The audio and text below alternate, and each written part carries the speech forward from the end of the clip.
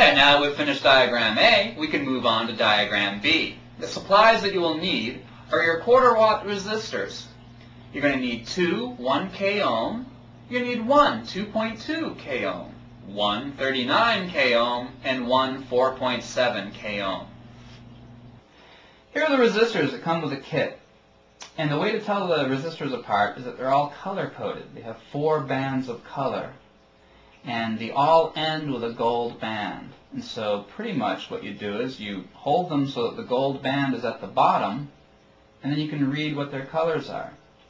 A 1K ohm resistor is brown, black, red, and gold. There's 2 of them in the kit. There they are, the 2 1Ks. Then we have a 2.2 K ohm resistor, which is red, red, red, gold. That one's very easy to tell because it's all red except for the last band, which is gold. Then there's a 39 K ohm resistor, which is orange, white, orange, gold. That one's pretty easy to tell. And the last one, the 4.7 K ohm resistor, is yellow, violet, red, gold. The yellow is hard to see because it's almost the same color as the color of the resistor. But if you can tell the other ones, you know the last one is your 4.7. So if you look carefully, you can see the yellow band, and then a violet band, a red band, and a gold band on the 4.7. So that's how you tell them apart in the kit. The kit has it all written out for you as well. So that's that.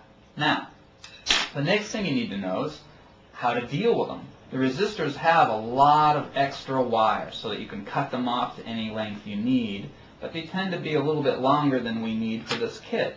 So I'm going to show you a couple ways that you can cut these. Some people like to cut them so that they're perfect, that the whole thing lays down on the board perfectly, or you can just bend them like a hairpin and then cut them off even. And that's what we're going to do for this kit. So I'm going to show you that technique. You ready? Are you ready? Mm-hmm. Okay. What you do is you hold your resistor so that the gold band's on the bottom, and you take the top wire and bend it downwards so that you have this hairpin kind of shape. But your hairpin's not going to be even. You're going to have to take your wire snippers and you're going to have to clip them even. And there it is. So now your resistor can go onto the breadboard and the wires are the same length, and you can see what's there. You might want to shorten it, whatever you want. You might want to shorten it so that it just goes into the breadboard nice and snug. And it's about 1 centimeter or 1/2 inch. That's how much depth it goes to. So, this is a 1K ohm resistor, brown, black, red, gold.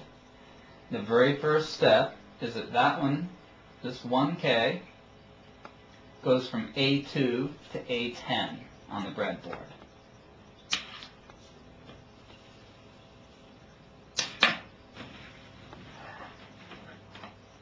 So from A2 to A10, we're going to make this resistor fit. So I'm going to put one end into A2, and I'm going to grab the other end of my pliers. I'm going to bring that to A10, right there. I'm going to push that in. And it's going to lay down just like that. So from A2 to A10, I now have a 1K ohm resistor. Nice and snug in place there. Now the next 1K ohm, I'm going to do the same thing. I'm going to hold it so that the gold's in the bottom. I'm going to bend the top over so it becomes a hairpin. I'm going to cut it even with about 1/2 inch of wire that'll fit into the breadboard. Once I've got this cut, the second 1K is going to go from G8 to J9. And those are kind of close together. So G8 is right there. And then J9 is right there. So your resistor will be standing up a little bit. Now if you want it to be perfect, you can always cut it until it fits perfect, but I always tell people don't cut too much at first, because You can't lengthen it.